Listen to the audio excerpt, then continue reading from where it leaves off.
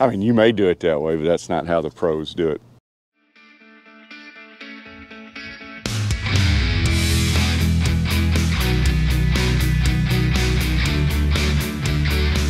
Thanks for visiting our sawmill.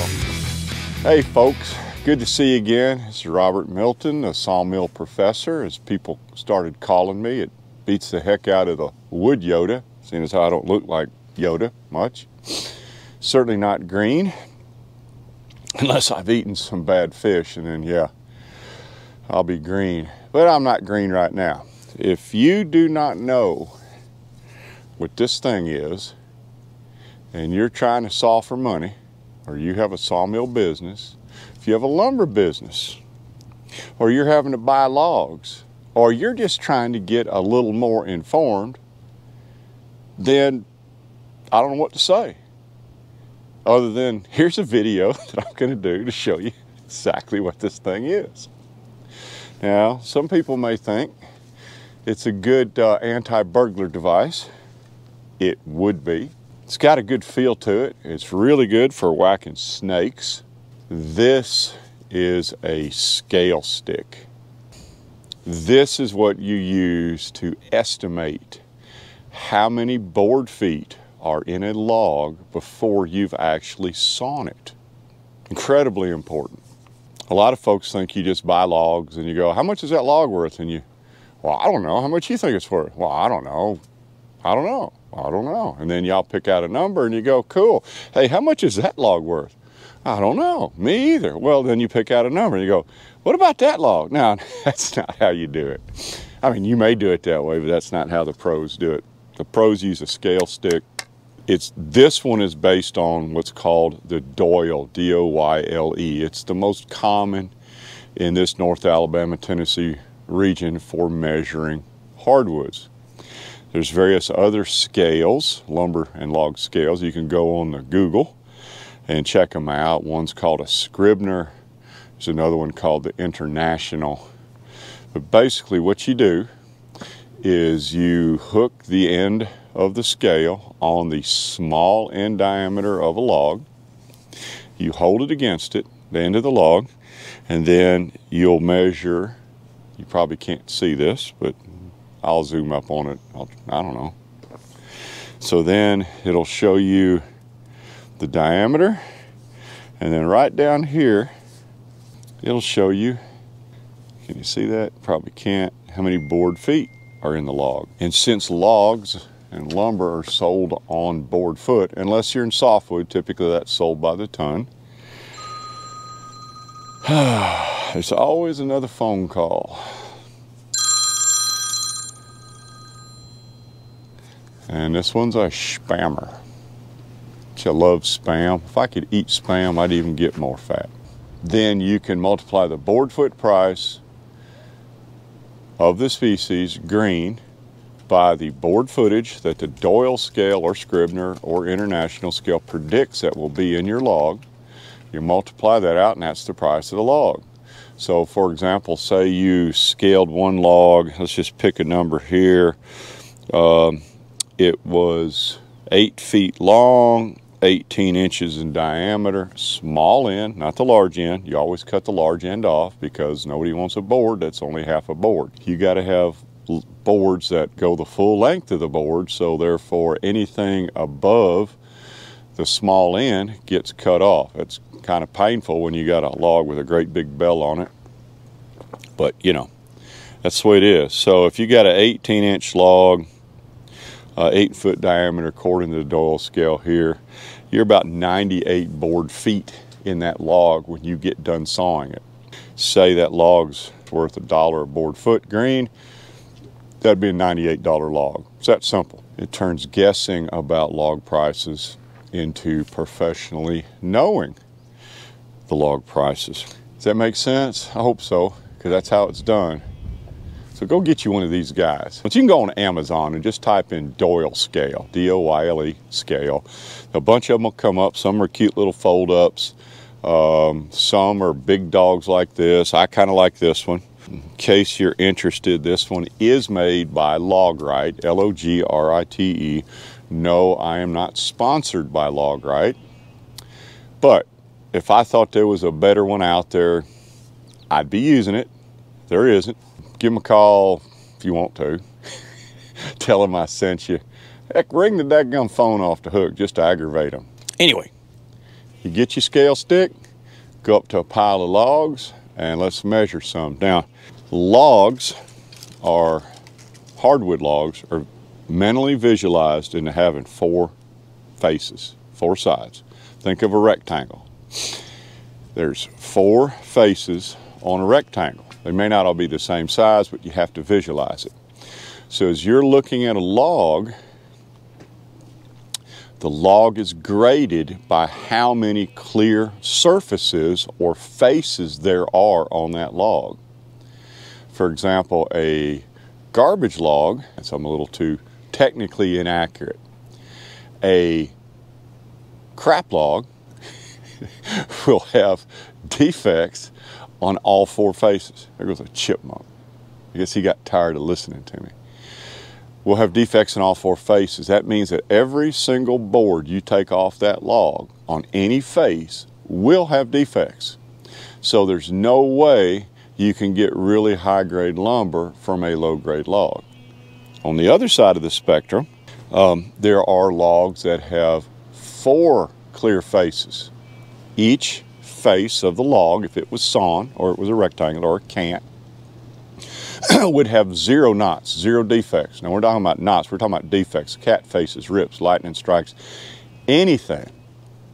A 4 clear face log is typically sold as veneer because it has 0 defects, and when they peel that log or shave that log into strips, that veneer will come off with 0 defects. So generally a 4 clear face log is veneer.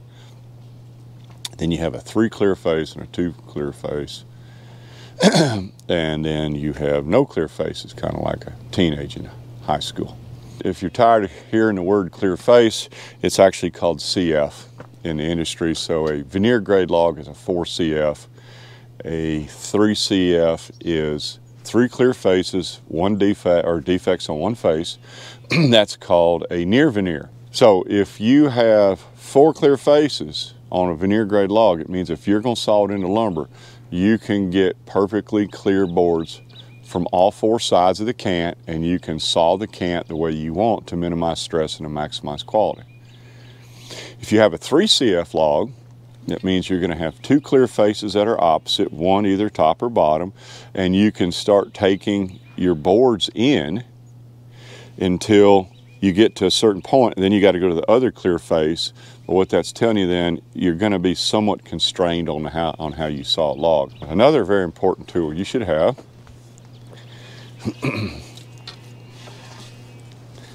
is this guy. There's a lot of technical terms for it. It's called a measuring stick. It needs to be the right length. You can use tape measures all you want, but sooner or later you want to use a measuring stick. Just cut the thing the way you want it. I like my walnut logs. When I tell my loggers or ask my loggers to bring me walnut logs, it's always going to be 8 foot plus trim, sometimes 9. Typically the reason they do that is when they're felling logs, they're going to do various cuts to bring it to the ground, and it's going to leave one end not real pretty. This log is a butt log. How do you know? Because you can see the cuts that are used to make the bird's mouth and the back cuts on the log. You can see this is called butt swell right here. And this is why you want to buy your logs just a little bit over, simply because you really don't want to deal with this. You want to be able to just trim this off with your chainsaw. If you look at this log, you notice when I put my 8 foot 6 inch measuring stick, available at Hobby Hardwood Inc. I can sell this piece of wood to you for $300. And I'll even write my name. I'm not going to do that. Just cut your own piece of wood. So anyway, put this stick on the log. I've got a little room for end trim here, which is what I want to do because I've got some obvious issues right here, no big deal. I got my mark on it. When the loggers cut logs for me, they will typically put a little spray paint on it to know that's me. That way when it's getting sorted out, they know those are mine. If you look down the length of the log, you'll see how long it is. This one's cut just about perfect for me. I've got a couple of inches of end trim on either side. It lets me make my adjustments so I can pull this way just a little bit. This is really the kind of logs I like to get. Let's scale this log. Oop, shit, dropped my stick.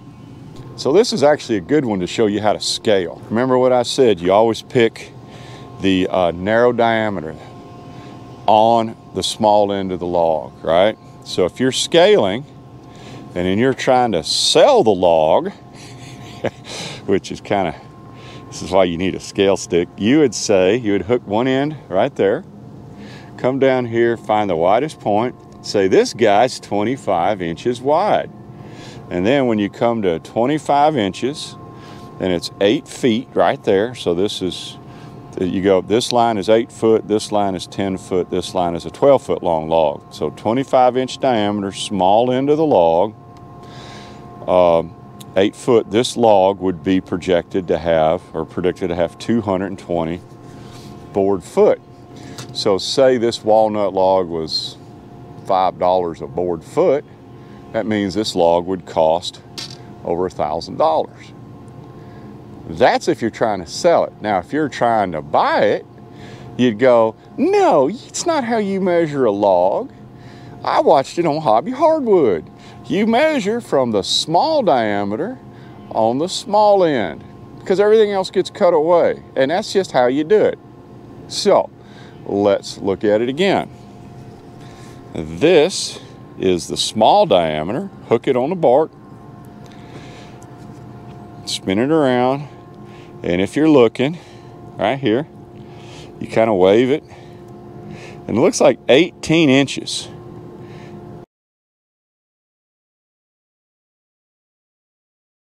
Can you see that? Can you see that? 18 inches. So now if you look at the 8-foot line, it's 98 board foot. So predicted yield is roughly half depending on how you measure it. At $5 a board foot, this log went from a $1,000 log to a $500 log. If you have an unscrupulous seller, he's going to want you to pay $1,000 for this log. If you know what you're doing, you're going to say, no, I'm going to pay $500 for this log. Now, it's not a $5 walnut log, but it's easy math, so I can round it up. Although there are quite a few walnut logs out there that are $5 a board foot and even more. That's the importance of measuring from the small end diameter on the narrow side. So now imagine you had just bought your scale stick and you hadn't watched my video. Then you would measure from the widest point to the widest point. And I hear this all the time. In this case, the widest point to the widest point would arguably be right here, 27 inches. That comes up to 264. Depending on how you measure the log, I've just shown you, could be 264 predicted board foot, which is not how you measure a log, and that comes out to, let me do the math, $1,320 a log, this log. Wrong. Then if you measure on the large diameter of the small end, right, remember that one? That yielded 200 board foot at $5 a board foot. The log went from $1,320 to $1,000. Again, that's wrong. And then the real price was 100 board feet. And the log is really worth $500. That's how much this little guy can save you money. Please comment, like, subscribe, all that kind of good stuff. I do appreciate that. Get you a scale stick and have some fun sawmilling, and we will see y'all next week.